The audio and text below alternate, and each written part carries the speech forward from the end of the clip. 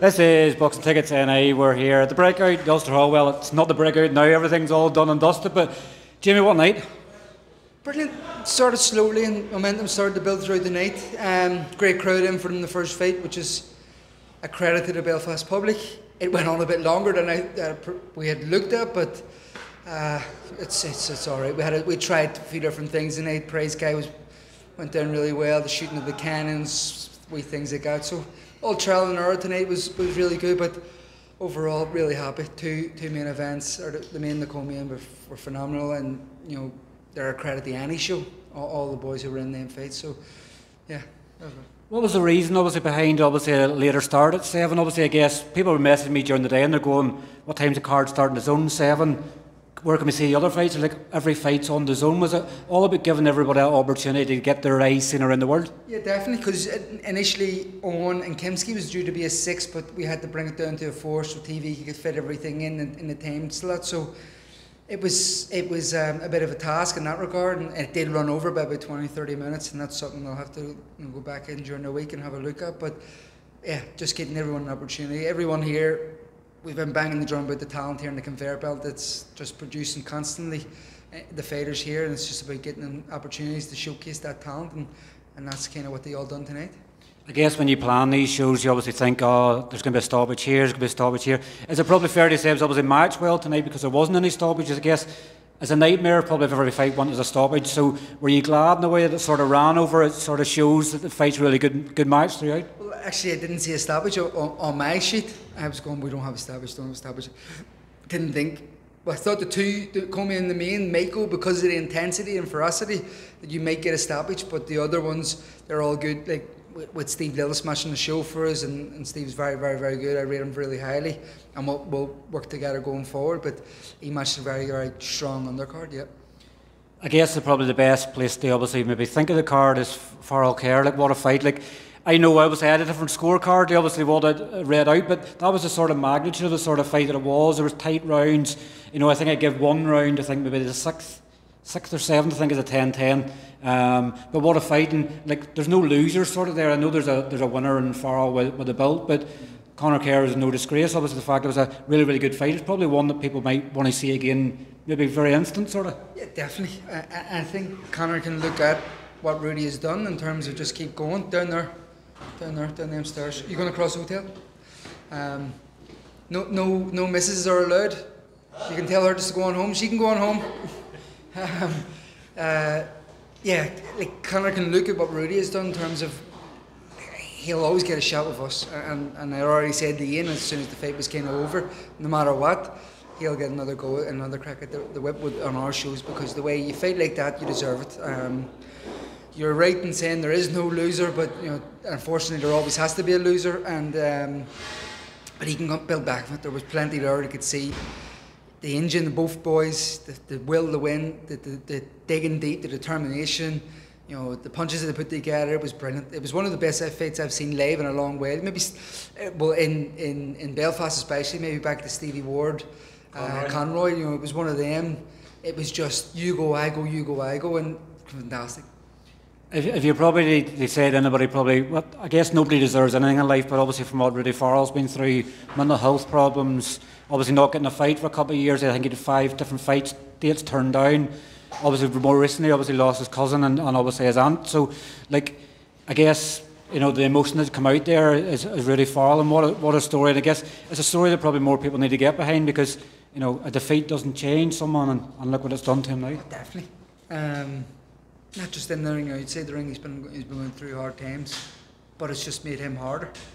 How he performed the night was exceptional. It was a real test of him, his true mentality, his team around him, his family around him, because when the going gets tough, and if you're not tough enough, you'll get going, and he was tough enough. He dug deep when he needed to dig deep. He really gritted it out. I thought that was a harder fight for him than the other two, Murph and Gerard Hughes, and he really dug his heels in. I think there's something that can be really built around Rudy. The general public can warm to him. They can see synergies in him, what he thinks, and how he kind of went about his work. He plays the showman. He plays to the crowd during the weigh-ins. He plays to the crowd during the nights. There's definitely something we can build there between him and Rudy. Would it be, I know potentially it looks like obviously he's going to fight for the WBO youth belt in June. Would it be something that maybe Conlan Box may be interested in maybe promotionally signing? Obviously I know he's his own manager, Ian Gaughran, but is that a story that you would obviously like to get behind? Because you like to obviously look at talent and bring talent through. Would Farrell maybe fit that mould of a sort of fighter you'd want? I said Ian will speak during the week. I said there's something that can be done there with Rudy, definitely. There's something that can be built. You know, Gertwood isn't far from his house. Why not build him in Gertwood? You know, why not try to build him in North Belfast and build North Belfast around Rudy? And you know, that's something that can be done, small, and build it back out, because he's made for the bigger nights as well. He's made for these kind of fights, and he's got a good team around him where they can help him, steer him in the right direction. So I'll speak to Ian during the week to see what is there for him and what can be done. Obviously on Kurt, you know, I've sort of praised you. Obviously, you're obviously very good at guiding fighters in a good way. Probably similar, I'd say, probably in the way Sean McComb was. You're sort of trying to find a level. You matched Kurt very, very tough, very, very early on, and that probably paid dividends tonight. Obviously with James Beech, you just broke his heart. People, I think, they look at the performances, they look at the records of people who Kurt was fighting, and they overestimate them or underestimate them, and they kind of they play him down. You know, he's boring, can't punch, all the things, but they don't realise with the toughness, especially in the Nicaraguan guys we're bringing up. The Brazilian Rodrigo was really tough. Myself and Mark done that there, and like, they're the kind of nights where after it he's disappointed. But I know that's the ones that will stay when it really gets tough in there, when he gets under pressure, when the distance is getting close, all the kind of physicalities that he was up against, because he was fighting a lot at lightweight and super featherweight. He's a natural featherweight, and he's a legitimate featherweight. And the boys were always putting the pressure, were always a bit heavier, and they're always testing him, and they're always kind of gritting it out. And they had a target on the back because he's Olympian. I just, you know, that was part of the journey. And when we sat down and said the best night you'll see Kurt Walker is when he's in a real fight. When you're a high elite level amateur, world class amateur, an Olympian, you're used to fighting fighters who are the best in the world. When you drop down levels, fight them journeymen, it's very hard to get up for it. Especially Kurt's mentality, it's very, very hard to keep him motivated for them kind of fights. Tonight was called the breakout because we felt that tonight was going to be the breakout of Kurt, and he proved everyone right. It was a fight that if he didn't have it, he'll get found out. And Jimmy Booch comes in and he gives no one an easy night. You know, if you can get past him, then you're ready to go on. Then Nathaniel Collins is the Hobie Price, Dennis McCann. They've all went on to do something else, but this is Kurt's night. Kurt really broke out. Kurt's in the mix. I'm delighted for him. I think something can be built here again with Kurt. It's going to take time. We're investing in people. We need to get the general public to kind of notify or, you know, become one with them. Same way Barry and Cyclone done with Carl in the Ulster Hall days, and trying to build cards around them and then build it up. So definitely something that can be done there with Kurt. Where do you sort of go next? Obviously Kurt said obviously he's happy for sort of, you know, he's called for the Hobie Prices, Nathaniel Collins, you know, there's probably even the Mas Masood obviously out of the Commonwealth as well. Like, where do you sort of go sort of next with him? Because I guess, you know, most of these fighters obviously with Queensbury, I guess in some ways the good news is that it looks like Queensbury maybe coming back here in potentially May or June. Would that maybe set a time frame that maybe that could work as part of a card? You know, it could be main event maybe even. Could that be maybe an option? It could. It's one of many. It's one of many. I think he's in a position though he also can dictate his own future. Doesn't have to dance to the beat of someone else's drum. Nathaniel Collins is a fantastic fighter. Hobie Price is a fantastic fighter. You know, Masood Abdullah is a fantastic fighter. They're all good fighters, and they're all around the same kind of level.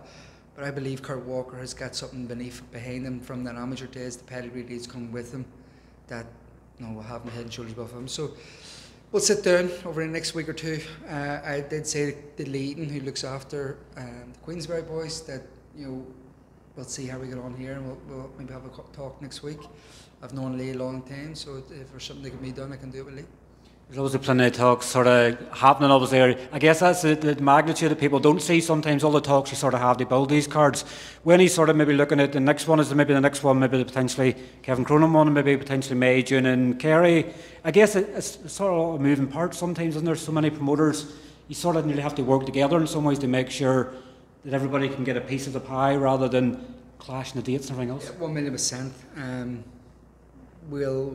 We've calls with dazn next week after Easter holidays, and then we'll see what dates suit, and then we'll start moving towards potentially Kerry in the summer. We have a few dates lined up. We have Belfast here in July and August lined up. We're discussing a few different shows. We've got a few different venues penciled. We're looking at one maybe in Liverpool. You'll see one maybe in America as well. I think, yeah, Mick met with Ken Casey at the Dropkick Murphys. Ken used to do a bit in the promotional side of things and still does. And we're looking at different venues over there and seeing if Ken can steer us in the right direction to kind of do something in Boston. So, yeah, just trying to explore all different avenues at this one in time, trying to grow something. We're still in the baby stages, and it is baby steps. We've just got to make sure the next step is the right move. And I'm excited about the potential of Kerry. I've listened to Kevin, I've listened to the boys down there, and I think we're going to head down there and have a look at different venues in the next few weeks. Is it enjoyable, sort of, is it these nights are sort of ones that's probably more enjoyable, maybe some of the bigger nights, because you know that you're building towards the next sort of thing, you're building, your next Michael Conlan with obviously Kurt, you're building, a potential new card Frampton. Is these the ones that's probably more enjoyable cards for you? Which would you favour, maybe the bigger cards because they're easy to manage, or would you enjoy these ones? It's hard to say. They're all equally as a pain in the bollocks somewhere, and you'll get someone, just something happening. But some smaller ones sometimes are a lot more work and a lot more going on in them. We tried a few different things out tonight, different rig outs, different things, lighting, different production company, and we're just kind of then have to assess and look to see what's the right fit, because we are hopefully going to keep the same generic brand going forward and keep things moving. And yeah, I'm intrigued with the ideas of Praise Guy as well and what we can do in the future with there. We were doing the Canon stuff, shooting at the t-shirts with Monterrex and loads of wee things. We've done the Fight Day 5K. Monterrex wanted to do that. The beer company getting involved. All wee things that we're trying to grow, from being a small promotion, 1 or 2 man promotion, to try and build into something that's bigger and really get a foothold here in Ireland and elsewhere. I believe and always have been a big believer in the talent we have in this country. It's just getting the eyeballs on it. I think we're close to cracking that. You'd obviously a super middleweight in the building tonight. Obviously Jason Quigley obviously doing comms with dazn. Was there maybe a reason behind that? Obviously him and Potty both fought Balanga. Spoke to Jason obviously before it started, and he sort of knows that people's been calling him out. Obviously domestic fights and everything else. Was that maybe one of the reasons to get Jason here tonight, to sort of go, here do you want some work, but here do you want to fight at the same time? No. The sultry tones of Ballybofamian is I thought was a good idea for the zone paying public. So no, that was it. I think Jason is a very, very adequate. Like, Harry handles it professionally. Harry speaks. Harry comes across. His pronunciation of words, his eye for boxing. I think he's got a good gig there potentially, and I would like to kind of work with him doing the comms going forward. And I also like Jason. I've known him a long time, so that it makes it a bit easier. The other super middleweight you talk about is not a super middleweight this one time. He's a lot heavier. We went on the 5K today. He was second last? Was he not? He was running with me. We talked the whole way, so it was no one's race. I'd seen a kid coming out 32 minutes, so just don't worry about that.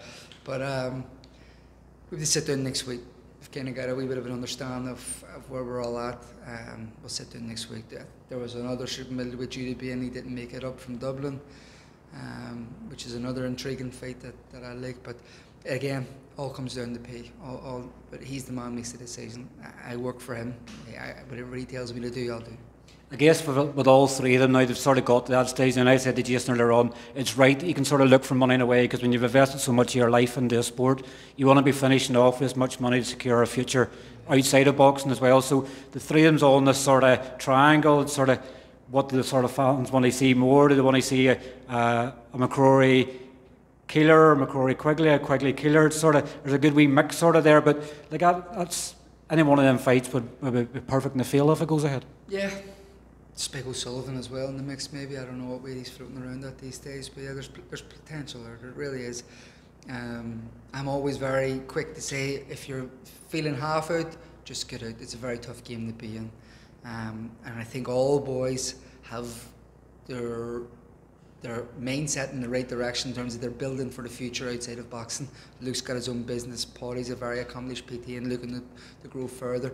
And Jason's got loads of different things, and now starting to manage and work on Roberto Diaz. So, yeah, I like to see that. I really like to see that with fighters, because we all get to this stage, and you know, this sport is brutal. It's a very unforgiving sport.